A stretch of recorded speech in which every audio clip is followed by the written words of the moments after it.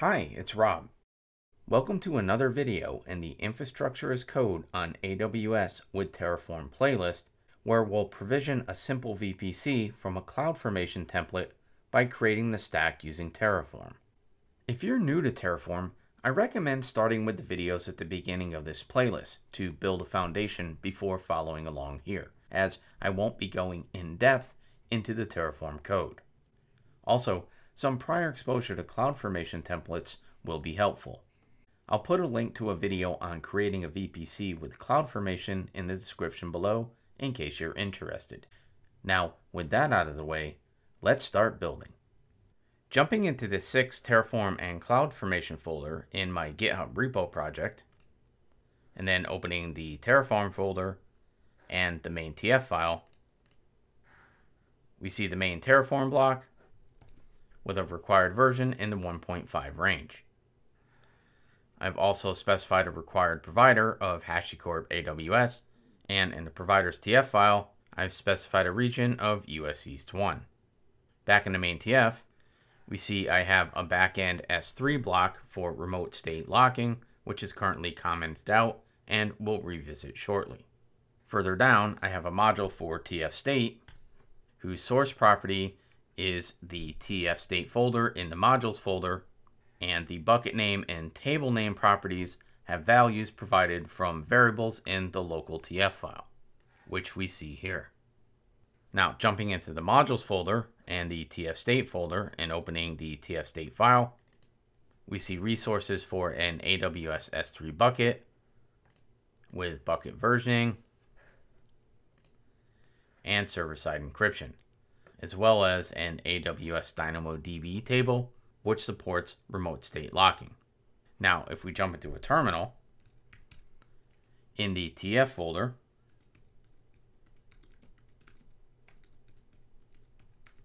I'll issue a Terraform format, passing it the recursive flag, and then run a Terraform init. Now, with the AWS provider downloaded and the TF state module initialized, I'll run a Terraform validate, then a Terraform plan. And here we see the plan is to add 4 resources, which consist of the DynamoDB table, the S3 bucket with server-side encryption, and bucket versioning. Now, before I go ahead and apply the plan, let's jump into the AWS console, and in S3, we see I currently have no buckets, and in DynamoDB, I currently have no tables. So let's jump back into the terminal.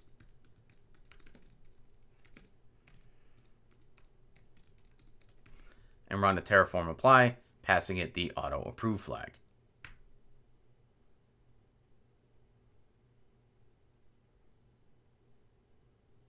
Now, with the plan complete, if we jump back over to AWS and in S3, we see our bucket, and in DynamoDB, we see our table. Now, back in the main TF, I'll uncomment the backend block, save the file, jump back into the terminal, and run a Terraform init, and say yes to migrate the pre-existing local state to the remote state. And that was successful. Now, I'll scroll down in the main TF and uncomment the module for the CloudFormation bucket, which will be used to hold the CloudFormation template. Here we see the value for the source property is the CFT bucket folder in the modules folder, and its bucket name property comes from a CFT bucket name variable. So if we jump into the variables file, we see a variable for CFT bucket name, and if we jump into the Terraform TF-vars file, we see its value of ccdemo CFT bucket. Now, in the modules folder, let's open the CFT bucket folder and a CFT bucket Terraform file. Here we see this is an AWS S3 bucket resource, with the bucket variable being populated from the bucket name. And if we open this variables.tf file, we see the bucket name variable, and it has an outputs file, which exposes the bucket name and bucket endpoint. So with these files modified and saved, let's jump into the terminal.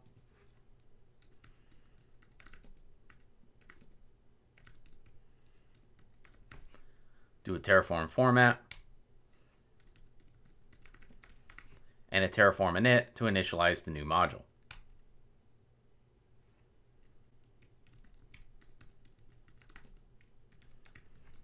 Now I'll run a Terraform validate and a Terraform plan.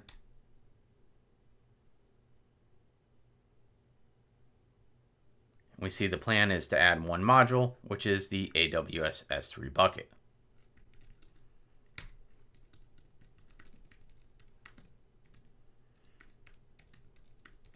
So I'll go ahead and apply the plan.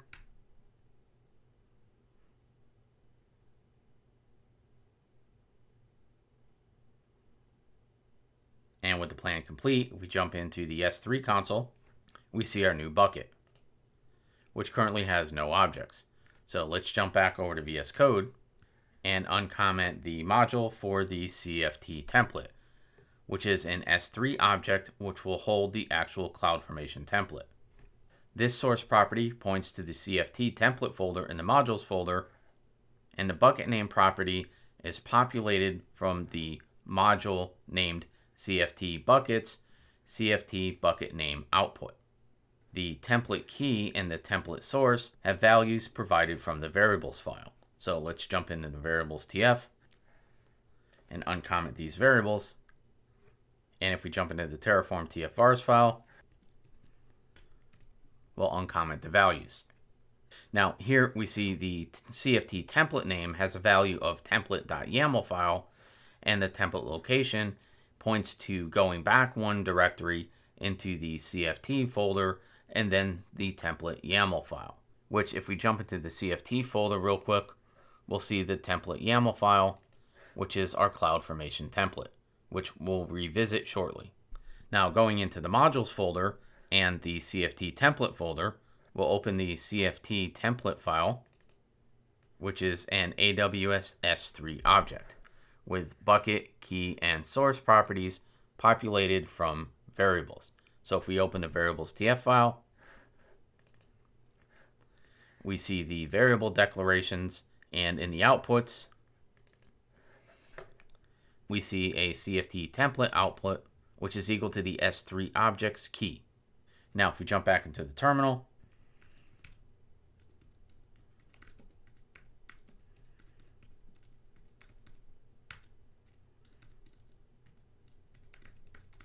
and do a Terraform init to initialize the module,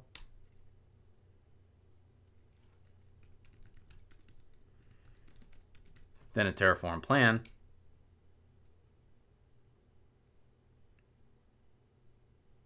we see the plan is to add one resource, which is an AWS S3 object.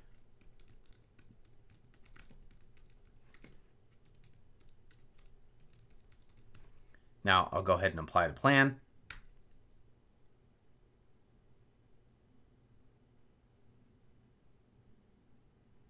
And with the apply complete, if we jump back into the S3 console and refresh our bucket, we see the template YAML file has been uploaded. Now let's jump back into VS Code, and before we uncomment the CF stack, let's jump into the CFT folder and open the template YAML file again.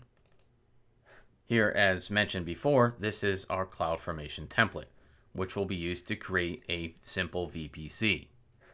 It has a metadata section of an AWS CloudFormation interface and a single parameter group for the VPC configuration, which holds the parameters for the VPC name and the CIDR block. The parameters block has the VPC name, which is of type string, and a default value of an empty string. And the CIDR is also a string and has an empty string as a default value as well. There's a rules block which validates the required parameters and has two assertions. The first is to assert that the VPC name is not an empty string, and the second asserts that the CIDR range is not an empty string. The resources section has a single resource named ccVPC, which is type AWS EC2 VPC. The properties has a CIDR block, which references the CIDR parameter above, and a tags property, which has a key of name, and its value is a reference to the VPC name. There's an output section for the ccVPC, which exports the stack name and has a value reference to the ccVPC. Now, if we jump into the AWS CloudFormation console and create stack with new resources and upload a template file and select a template.yaml file, open and click next. Here we see parameters for the stack name, the VPC name, and the CIDR block. Now, instead of provisioning the stack here, I'm going to cancel, jump into a terminal, change directory into the CFT folder, and run an AWS CloudFormation validate template command, passing it the template body, which points to the template.yaml file. And we see this is valid with the parameter values specified here. Now, I'll cancel out of this, jump back into VS Code, and open the params folder and a params.json file. And here we see the parameter key of VPC name with the value of ccVPC and the CIDR with its CIDR block range. Now, I just want to note that when using a parameters.json file, for every parameter in your CloudFormation template that you want to use a different value than what's provided as the default value, you should have a key value pair for that parameter in the params.json file. Now I'll jump back over to the terminal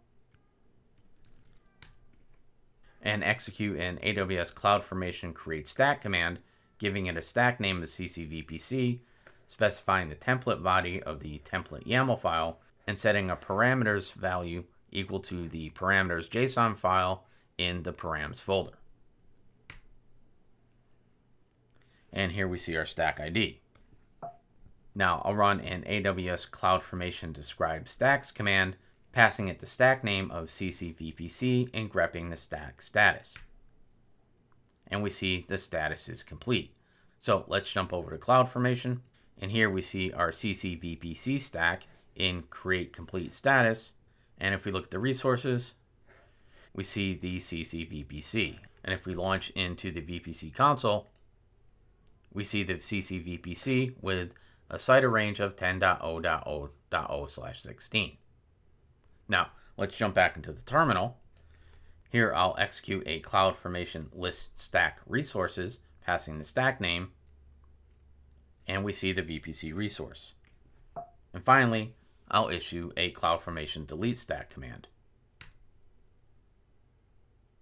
And if we jump back into CloudFormation, we see our stack is gone, and if we jump into the VPC console, we see the VPC is gone, with only the default VPC remaining. So let's jump back over to VS Code, close the params.json file and the template.yaml, and in the main TF, I'll uncomment the CloudFormation stack module. Here we see the source points to the CFT stack folder in the modules folder. The stack name property will be provided from a variable, as will the VPC name and VPC CIDR. So let's jump into variables TF, uncomment the variables, jump into the TFRs file, and uncomment these values. Here we have a value for the CFT stack name, as well as the VPC name and VPC CIDR, which are parameters in the CloudFormation template. The template URL property will be the URL to the CloudFormation template in the bucket. And to build this, we concatenate the CFT bucket endpoint output from the CFT bucket module with the CFT template key output from the CFT template module.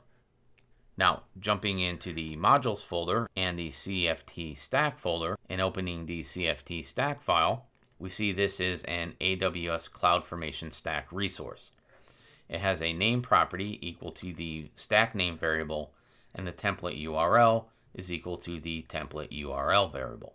So if we jump into variables, we see the declarations.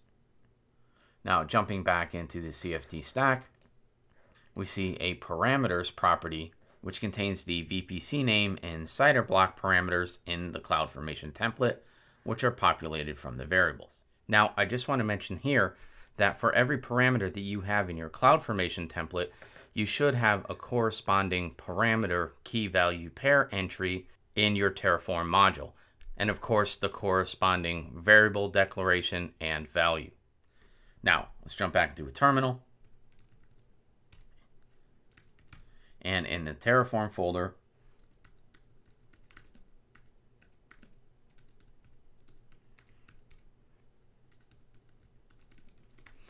we'll run a Terraform init to initialize the new module, a Terraform validate, and a Terraform plan.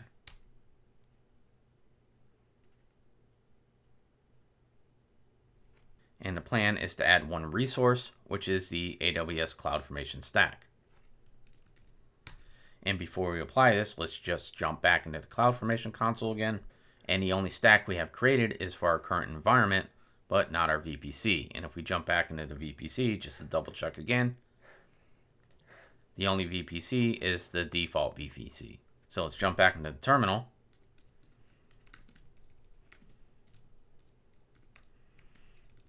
And apply the plan.